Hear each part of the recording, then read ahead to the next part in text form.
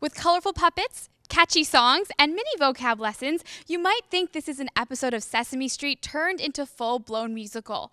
But be warned, these lessons aren't for kids. Avenue Q is a story about Princeton, a recent college graduate who moves to New York to find his purpose. Join him along his journey of self-discovery, love, and heartbreak, and you'll meet some slightly inappropriate but very genuine friends along the way. Today I'm here at the Arts Club Theatre on Granville Island to chat with some of the colorful characters and the very talented humans who bring them to life.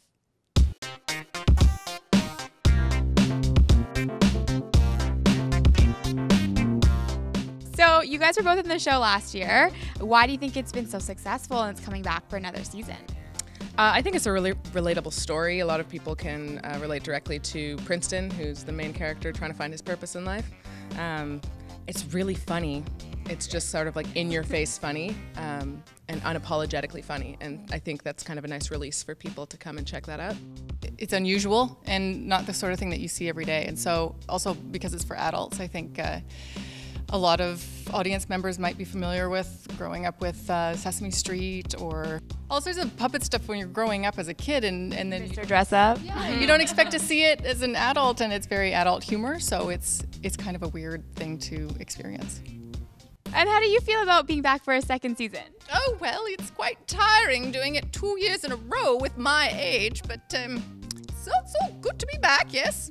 I saw the show last night. You were fantastic. Of course I was, dear. Thank you very much. She's modest, too. Oh, yes, yes. So tell me a little bit more about your character. Who do you play in the show?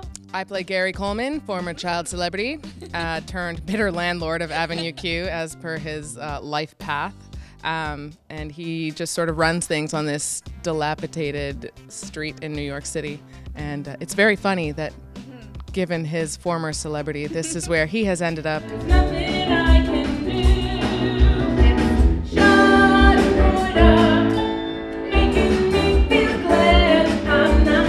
And how about your involvement? What characters do you play in the show?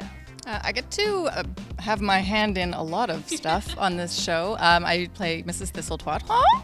Yes, I do. And one of the Bad Idea Bears, which is one of my favorite characters. And then I am the right hand of Trekkie Monster and Nikki. Work with Nick Fontaine, and we have been practicing to get in sync so that we can perform one mind, even though there's two of us attached to him. And then I'm also, I do the mouth of Kate and Princeton and Rod as well, while the people who play those characters do the words. So we've also worked on syncing that up as well. So how much coordination does this and practice does this all take? It takes a lot of coordination and practice. Like I said, I'm surprised that I manage it because I'm the one that trips up the stairs.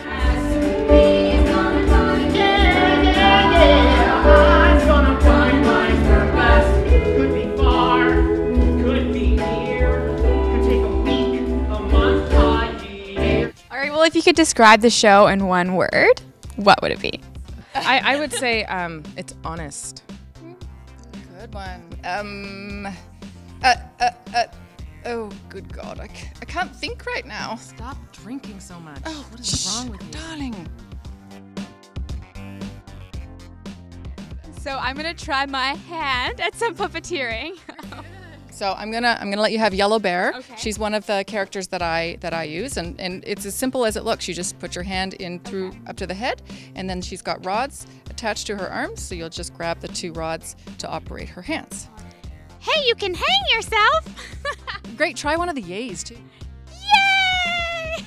So tell me a little bit more about your role in the show.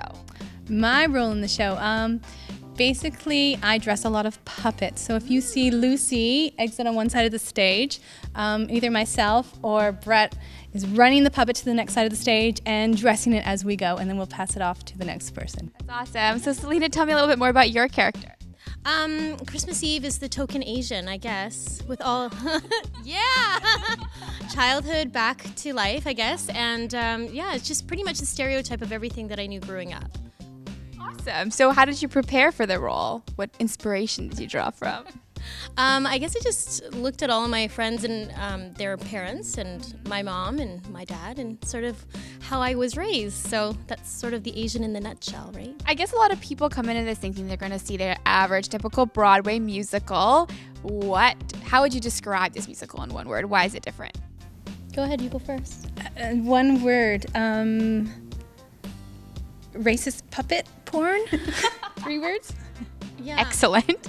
I'm going to second that notion, racist puppet porn. The internet is for porn. The internet is for porn. Me up all night.